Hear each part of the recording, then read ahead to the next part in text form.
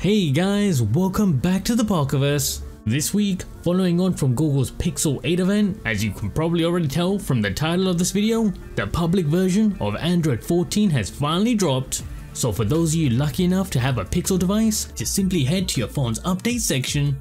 But here right now, I thought I'll share with you guys my top picks of some of Android 14's best features that you guys can look forward to. But before we get started, if you guys want to grab yourselves these live wallpapers, just simply head over to my very own Epic Live Wallpaper app, where you can grab it all for free. Now first up, right out of the gate, Android 14 brings with it a game-changing evolution to the Android experience, the ability to drag and drop both images and text from one app to another. So instead of relying on selecting everything, hitting copy, loading up the second app and then pasting it in, now you can straight up grab, drag, open the second app and just drop it in.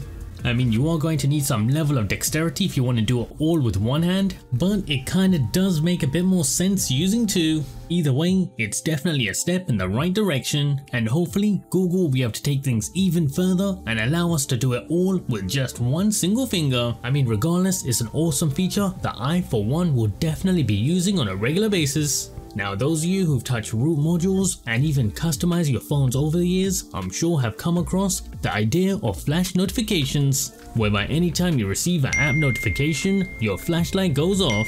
Well, now it's built in right into Android 14 itself. Just simply head over to the accessibility section and you'll find it here.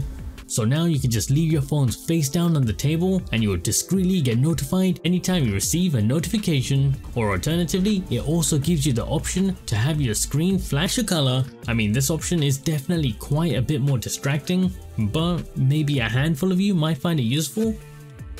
Now whilst we're on the topic of accessibility, I also have to mention that now there's also a brand new quick access tile to quickly change up your font size.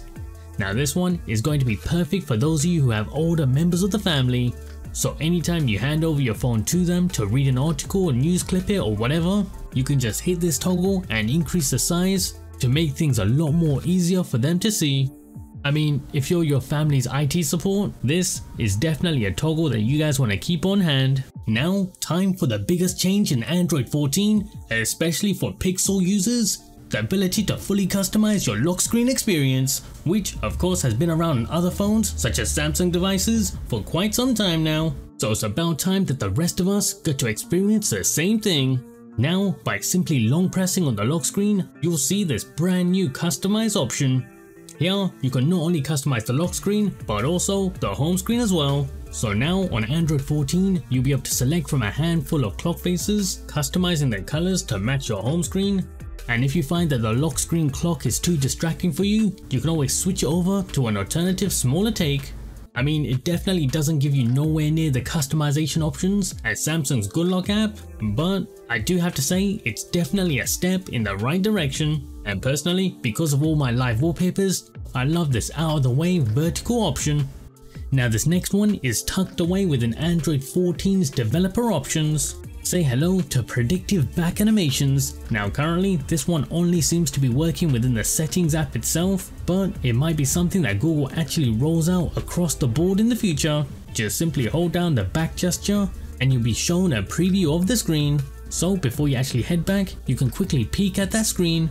Now if Google decided to fully roll this out across all applications, this would definitely be the most useful feature within Android 14, but it just seems like they're testing it out for now. Now of course, Android 14 is Android literally at its best, with a ton of subtle animations added in throughout the OS itself. Such as when you plug your phone into charge, you now get this circular orb that appears around the battery indicator.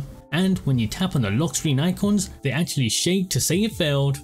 And even when you hit play and pause on your music, there's a subtle wave that goes across the album art. These little animations definitely do stack up. Oh, and of course, it does come with its own Android 14 Easter egg.